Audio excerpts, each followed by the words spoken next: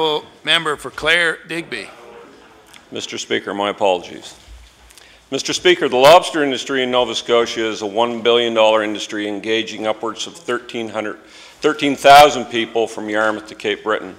Mr. Speaker, yesterday a historic lobster summit was held, bringing together 3 maritime fisheries ministers and more than 200 fishermen, processors and industry experts to discuss the 4 key recommendations outlined in the Maritime Lobster Panel report released last fall. Mr. Speaker, will the Minister of Fisheries and Aquaculture provide the House with an update on the importance of this summit and the industry? Thank you, Mr. Speaker. The Honourable Minister of Agriculture, Fisheries and Aquaculture. Thank you, Mr. Speaker. I'm only too pleased to do that. It is an historic day today.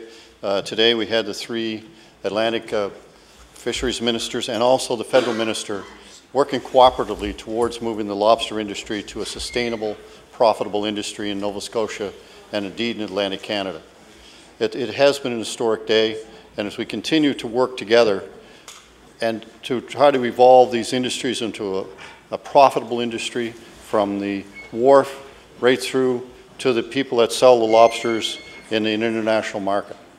Indeed, we have to move forward and grow the economy in the lobster industry as we do in the fishing industry and the other industries that represent.